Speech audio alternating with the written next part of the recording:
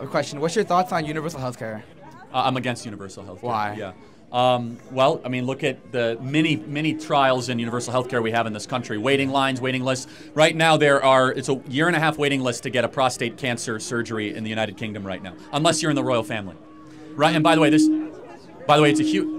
it's a huge issue right now in Britain, where the king gets like immediate prostate cancer surgery, and the average wait line for a prostate cancer in the United Kingdom is a year and a half to get surgery. It's not a year and a half here in America, but we're getting there.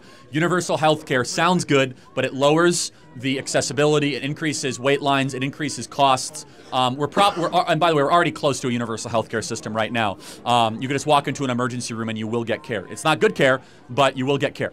Okay. And Medicaid is a form of universal health care. Okay. Then Medicaid, which is health care for the poor. Go ahead.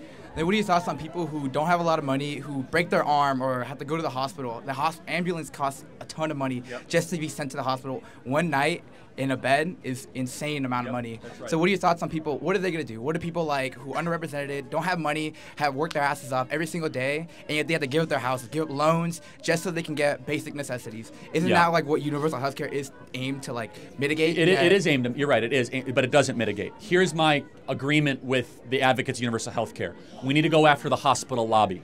Okay. And here, let's start with what we can achieve. If you go to a hospital, they'll never give you a menu of prices. You have no idea what anything costs. Do you agree? There's no transparency. If you go to Chipotle, they'll tell you how many calories are in your burrito and exactly how much things cost. It is secrecy of pricing. The hospital lobbies in this country need to be crushed. And they are these private-public partnerships that raise prices endlessly, that have destroyed lives. Medical debt is a huge problem in this country. And so, yeah, the solution was not, trying to have people compulsory have to take on health insurance through universal health care. It's a lot deeper and more sophisticated than that. But then can't you make the argument to say, get rid of private healthcare in general, so you could publicize it and make more regulations? If you were correct, does the VA have a good product? I don't know. It's awful. The VA is the Veterans Administration. Any veteran will tell you the VA is a joke. And it is pure universal health care. The doctors work for the government. The practitioners work for the government. They have their own owned and operated hospitals. And they are considered, any vet who has a choice to go to the local community hospital or the VA will almost always go to the local community hospital and try to skip the VA. The second is the hospital system on Native American reservations. It's a disaster. It's pure universal health care, and the quality is low. So there's not a good solution. We're probably heading closer to Germany, where you have single payer on one side and then a private system for those that can afford it. That's probably where we're headed. Okay. I'm not saying it's a good thing. It's just probably where we're headed. So. Okay. Then can't you make the argument again that the reason that we have such bad public health care is because private health care has such a strong hold on society and American society? Well, part of American health care is awful. Part of it is great.